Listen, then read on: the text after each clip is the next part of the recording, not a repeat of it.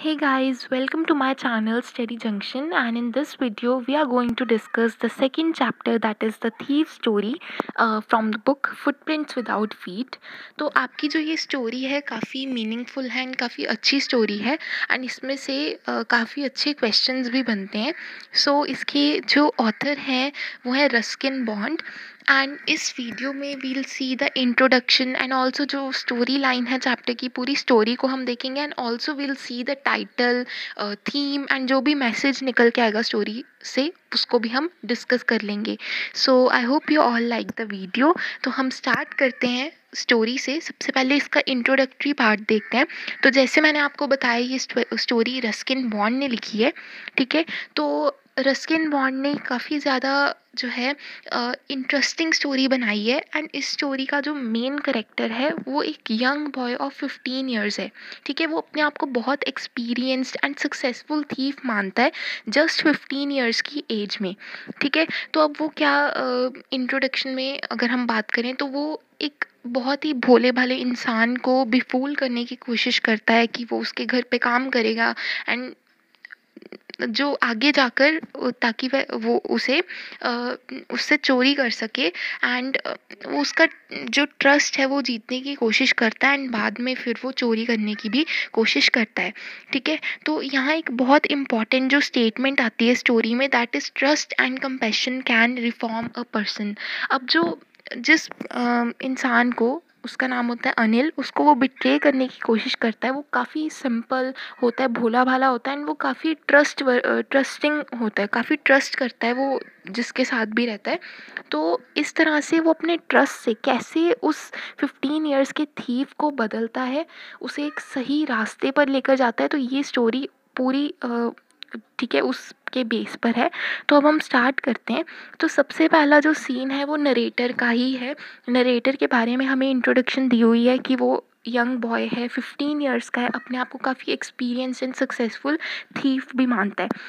पूरी स्टोरी में उसका रियल नेम नहीं दिया गया क्योंकि वो थीफ है तो वो अपनी आइडेंटिटी को छुपा कर रखता है एंड जो भी है अपने नेम्स बदलते रहता है ताकि जो पुलिस है वो उसे कैच ना कर पाए. लेकिन जब ये वाली स्टोरी नरेट हो रही है तो वो अपना नाम हरी सिंह बताता है ताकि वो अपनी रियल आइडेंटिटी छिपा सके, ठीक है. जैसे आपको बताया अपने नेम को वो काफ़ी फ्रीक्वेंटली चेंज भी करता है ताकि वो पुलिस से बच पाए.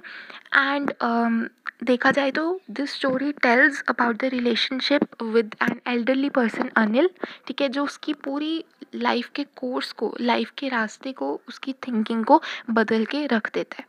अब सेकंड है कि उसकी मीटिंग होती है अनिल से, जो बहुत ही ट्रस्टिंग इंसान है. कैसे होता है तो जो नरेटर है यानी जो हमारा हरी सिंह है 15 इयर्स का, वो अनिल से एक रेसलिंग मैच देखते हुए मिलता है.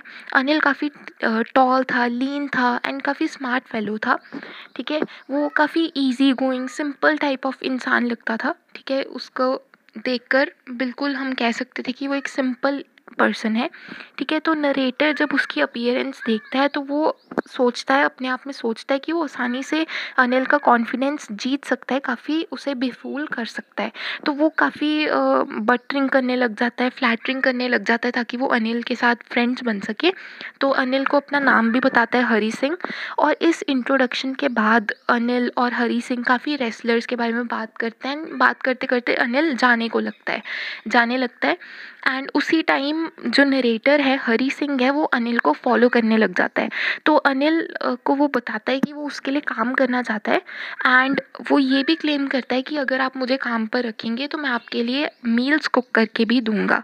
अनिल उसे एम्प्लॉय करने के लिए मान तो जाता है बट वो कहता है कि मैं तुम्हें पे नहीं कर सकता, ठीक है.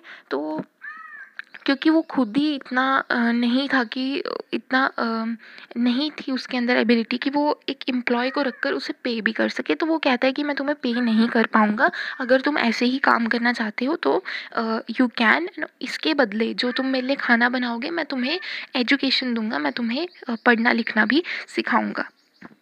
तो जब वो घर जाते हैं तो जब नरेटर उसके लिए फूड कुक करता है तो वो इतना ज़्यादा ख़राब होता है कि अनिल को उसे एक स्ट्रे डॉग को देना पड़ता है. तो उसी टाइम अनिल जो है नरेटर को कहता है कि तुम्हें मेरा घर छोड़कर जाना पड़ेगा, तुम्हें तो खाना भी बनाना नहीं आता। लेकिन बाद में वो थोड़ा सा अपनी सॉफ्टन हो जाता है एंड वो उसे प्रॉमिस उस टाइम करता है कि मैं तुम्हें टीच करूँगा कुकिंग एंड ऑल्सो मैं तुम्हें रीडिंग एंड राइटिंग भी टीच करूँगा। तो इससे हमें ये भी पता चलता है अनिल काफ़ी ज़्यादा सॉफ्ट हार्ट का था, काफ़ी दयालु स्वभाव का अनिल था।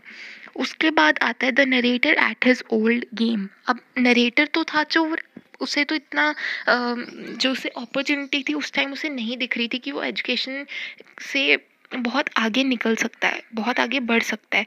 तो उसे तो चोरी की आदत थी।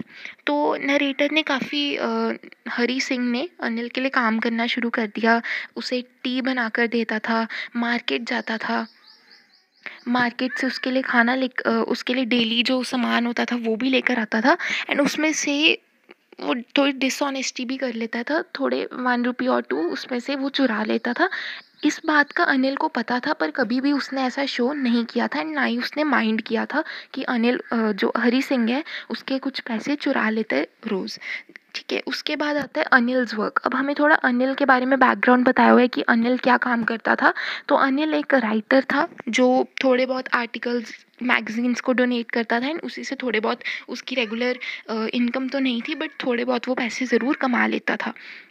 जब उसे पैसे मिलते थे तो वो एक ही बार में लेविशली पैसों को उड़ा देता था, कभी सेव नहीं करके रखता था। पर जब वो पैसे उड़ा देता था तो कई बार ऐसी सिचुएशन भी आ जाती थी कि उसे अपने दोस्तों से उधार मांगने पड़ते थे, बोरो करने पड़ते थे पैसे।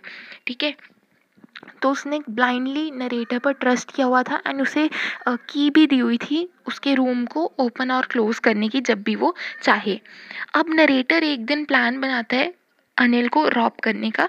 तो वो क्या करता है कि अनिल जब एक दिन बहुत सारे करेंसी नोट्स लेकर आता है, बहुत सारे पैसे लेकर आता है, जब वो अपनी बुक सेल करता है एक पब्लिशर को, तो वो अपने बेड के मैट्रेस में डाल देता है एंड उस टाइम हरी सिंह वो देख लेता है। तो इसी टाइम उसका मन करता है कि वो पैसों को चोरी करके वहाँ से भाग जाए।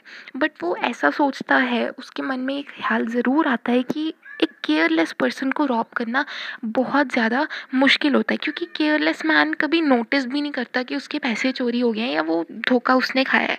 ठीक है, तो उस टाइम आगे क्या होता है कि नरेटर फिर भी अनिल को रॉब करने के लिए सोचता है एंड ऑल्सो वो ये भी सोचता है कि कितने दिनों से उसने चोरी नहीं करी तो थोड़ी उसे प्रैक्टिस कर लेनी चाहिए, तो उसे अपनी स्किल्स अनिल के पैसे चोरी कर दिखा लेनी चाहिए। ठीक है, तो ये भी अपने आप को वो एक और रीज़न दे देता है कि अनिल ने तो अपने अगले दिन जाकर पैसे लेविशली अपने दोस्तों पर उड़ा देने, तो इससे अच्छा है कि मैं ही उन्हें चोरी कर लूँ। अब नरेटर कैसे रॉब करता है अनिल के पैसों को, तो वो हम देखते हैं।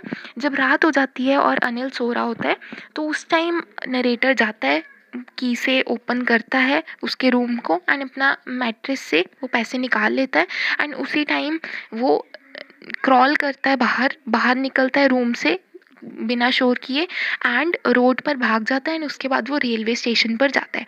तो वो ट्रेन छोड़ देता है, वो नहीं जाता क्योंकि एक अंदर से उसको फीलिंग आती है कि उसे नहीं जाना चाहिए।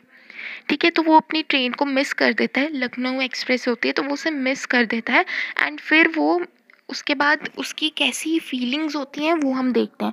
आफ्टर मिसिंग द ट्रेन वो प्लेटफॉर्म पे बिल्कुल कंफ्यूज्ड खड़ा होता है कि क्या होगा क्या नहीं। ठीक है, उसे नहीं पता था कि कहाँ पर उसे स्टे करना चाहिए, कहाँ पर उसे अपनी रात को गुजारना चाहिए। राइट, तो बहुत ज़्यादा उसे दुख भी होता है कि उसने अनिल जैसे एक इतने ट्रस्टिंग पर्सन को उसने रॉब भी किया था। काफ़ी ठंड हो रही होती है रात को, उसी टाइम बारिश भी पड़नी शुरू हो जाती है। फिर वो बाज़ार जाता है एंड शेल्टर लेता है। ठीक है, उसके जो पैसे होते हैं वो पूरे गीले हो जाते हैं। उस टाइम उसे गिल्टी होती है, गिल्टी की फीलिंग आती है कि उसने गलत किया है। अब वो कुछ पढ़ना लिखना भी नहीं सीख पाएगा, अगर वो पढ़ना लिखना सीख जाता तो बहुत आगे जा सकता था। तो इसलिए वो वापस जाता है अनिल के घर पे एंड अपने डिसीजन को रिग्रेट करता है कि उसने चोरी किया। अब वो पैसे वापस रख देता है। ठीक है, एंड अगले दिन जब सुबह होती है तो अनिल जो है उसे 50 रुपीज़ का नोट देता है एंड प्रॉमिस करता है कि अब से उसे वो रेगुलरली पे करेगा। और वो ये भी कहता है कि आज से उसे वो सेंटेंसेस राइट करना भी सिखा देगा। तो उस टाइम नरेटर को लगा कि हाँ, अनिल को पता है कि उसने चोरी की थी, पर अनिल ने कुछ नहीं कहा। अनिल की काइंडनेस ही इतनी थी कि उसने कहा ही नहीं कुछ भी। पता होने के बावजूद वो पुलिस को कंप्लेंट कर सकता था, अनिल को हरी सिंह को पकड़वा सकता था, बट उसने ऐसा कुछ नहीं किया। बल्कि उसने तो उसे पेमेंट भी देनी शुरू कर दी एंड ऑल्सो उसे पढ़ना लिखना भी सिखाना शुरू कर दिया। तो ये स्टोरी का एंड था। अब हम थीम देख लेते हैं, या कह सकते हो मैसेज देख लेते हैं। तो जो बेसिकली ये स्टोरी है वो काइंडनेस, गुडनेस जैसी फीलिंग्स पर बेस्ड है। ठीक है, कोई भी जन्म सिद्ध क्रिमिनल नहीं होता है, हालात ही ऐसे होते हैं, सर्कमस्टांसेस ऐसे होते हैं कि उसे बनना पड़ता है। ऐसा ही बिल्कुल हरी सिंह के साथ हुआ था। लेकिन अनिल इतना काइंड एंड लविंग था, इतना केयरिंग था कि उसने हरी सिंह जैसे इंसान, इतने थीफ को भी उसने राइट ट्रैक पर ला दिया, ताकि वो एक रिस्पेक्टेबल लाइफ को जी सके एंड लिटरेट हो सके। ठीक है, तो ये इस तरह से इसका थीम था स्टोरी का। टाइटल भी बिल्कुल मैच करता है, द थीफ स्टोरी। आप यहाँ से पढ़ सकते हो पूरी स्टोरी को, एक बार शॉर्ट में आप लिख सकते हो, क्योंकि पूरी ये स्टोरी जो है वो थीफ की स्टोरी थी, कैसे वो अपना राइट पाथ पर आता है, एक रॉन्ग पाथ से वो राइट पाथ पर आता है। तो इस तरह से आपने देखा कि हमारी स्टोरी ख़त्म होती है। सो I hope you all like the video. If you did, then hit that like button and also subscribe to my channel. I would see you all in the next video. Till then, goodbye.